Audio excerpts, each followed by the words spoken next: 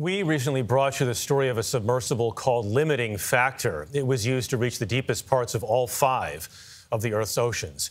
We took you along as it reached Challenger Deep, nearly 7 miles below the surface of the Western Pacific. Limiting Factor is the brainchild of adventurer Victor Vescovo, and he's been on board as it reached those record depths. He joins us here in studio this morning. Victor, good morning. Good morning. First of all, I'm sorry for your loss. I know you knew a few of the folks who were on board.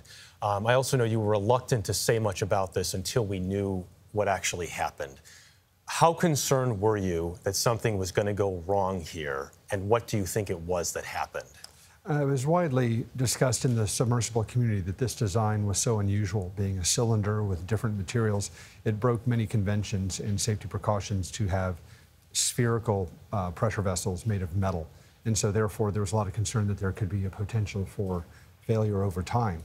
And it's just very unfortunate that's what we believe happened, that over repeated dives, which it made, that it eventually imploded. Should Titan have been in the water?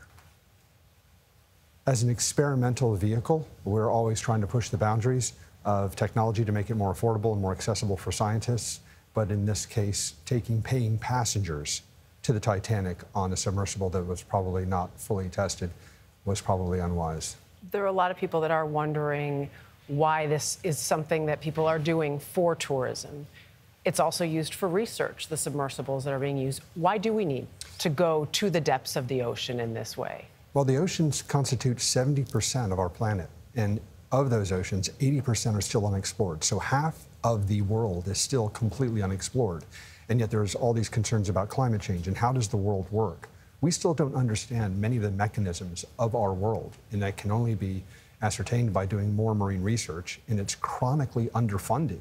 So having people pay to go to these places actually helps marine research. So that feeds the ability to do the research that you need to do to explore. Absolutely.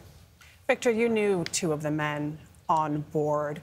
What was it inside of them that pushed them to try to reach the edges of the world, and what will you remember most about them?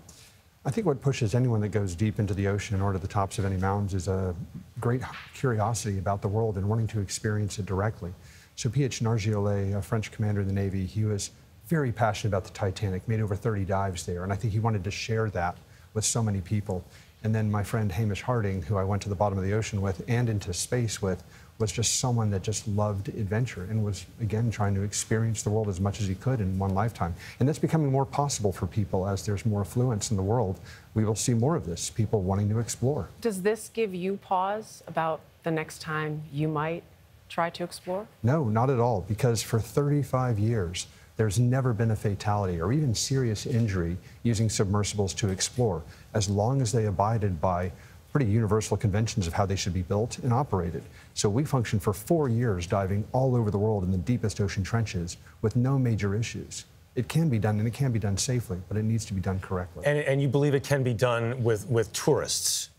I believe that yes, with properly classified and operated submersibles, absolutely. I've had 2 heads of state in my submarine down to the very bottom of the ocean or other places. So it can be done. It just needs to be done like many things in life, like air travel or mountain climbing. It can be done safely, or it can be done in a way that's actually not safe. Victor, thank you for being here this morning. Again, as Jeff said, we are sorry for your loss as well.